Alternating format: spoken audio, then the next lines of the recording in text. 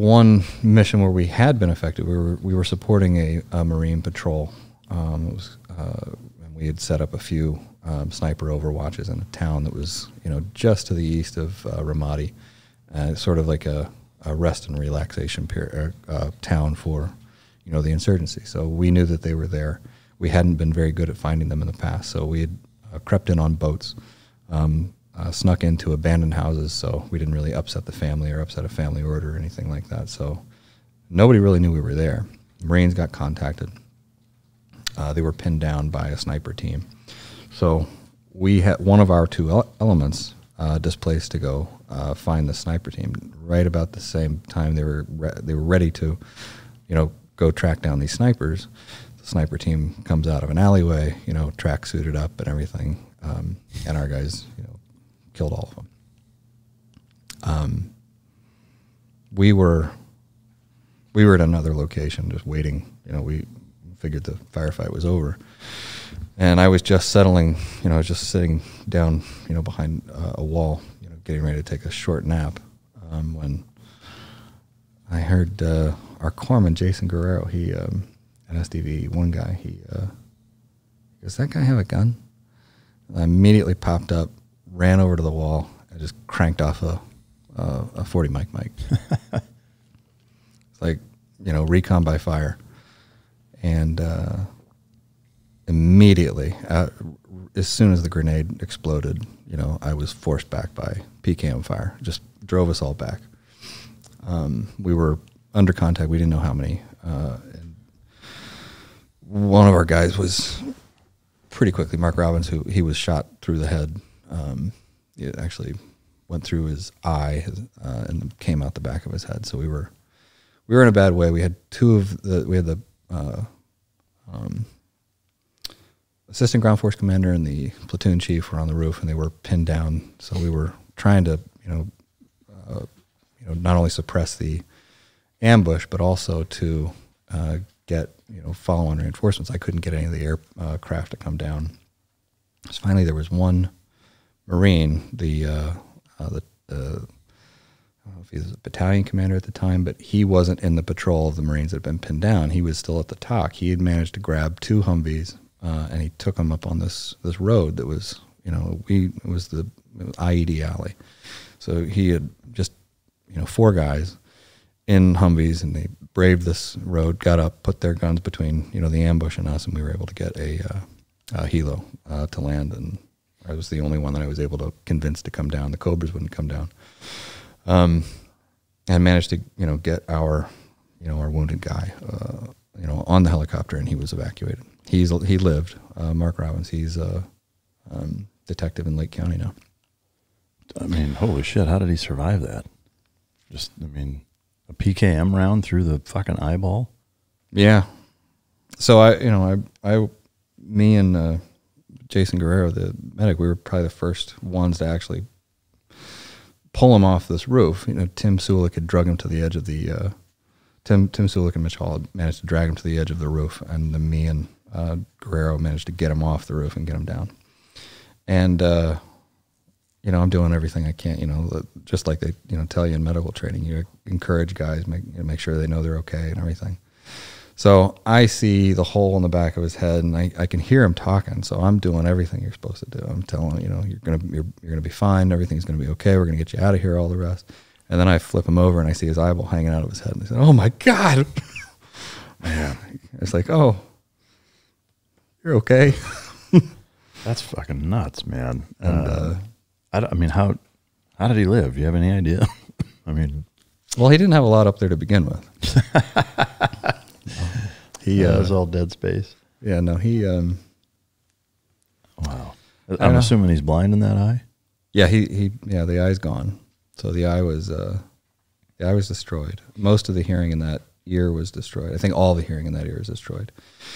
But he, I don't know. It took a long time, but pathways rebuild, and he was, he's an excellent detective, excellent SWAT team leader.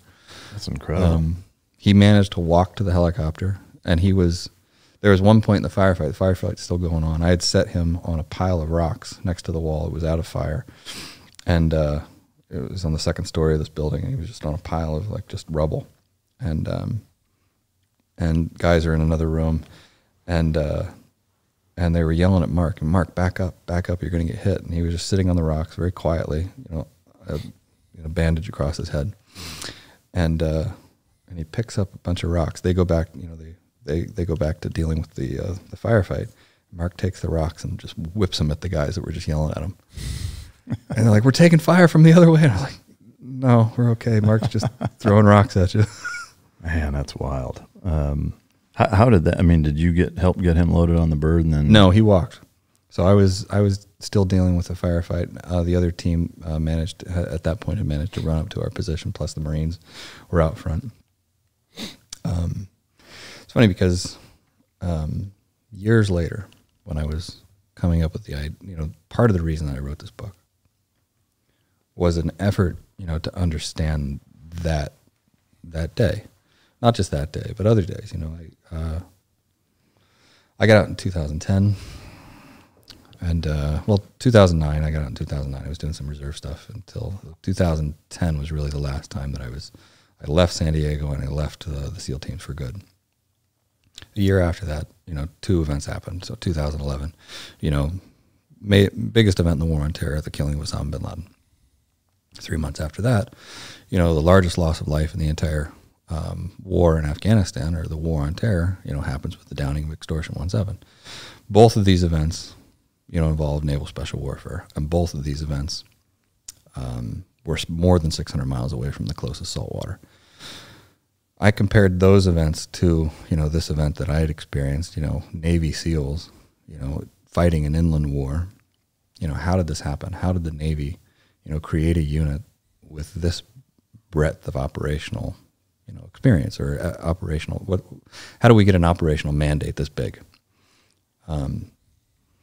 Where the Marines, we're ahead of the Marines. We're pushing beyond, even what the Marines consider their operational area. And as I was thinking through that, and as I was, coming up with this idea, I want to write a history book. I went to the SEAL Museum, and I convinced them to let, I wasn't an author or anything like that, but I managed to convince them to let me into their archives to see if I could dig around and see if there was any sort of book there that I might be able to write. And I was going through World War II documents, and I found this one document that was written in the Vietnam War. It shouldn't have been filed where it was, but it was just there. And it was written by a RAND researcher who had been trying to understand that very same question. He'd been a former Force Recon Marine, and he was trying to understand how the SEALs had developed into this, land warfare force in Vietnam. And he didn't have a good answer for it, so he asked the question but didn't really satisfy the answer. But it was this document that kind of stuck in my head for a long time. And it wasn't until, many years later that I realized that this document was written by a guy named Francis Bing West, he ultimately became a pretty famous author. But it was his son that was the Marine that came to our rescue in Iraq. Really? Dude, what are the odds on that? Yeah. That's incredible. I mean, are you a man of faith? Do you believe in destiny and things like that? Do you think that was? I don't think that things like that happen for an accident or are accidental. So yeah, I think there's something. I don't know what, but yeah. Yeah, that's remarkable. Was that firefight the most intense one of the deployment? Yeah. How did it end? Like, how did you guys finally finish it? Once we got Mark in the helicopter, then we went through the town, hunting, and we ended up taking another building and just waiting until nightfall, and a TF-160 came in for us.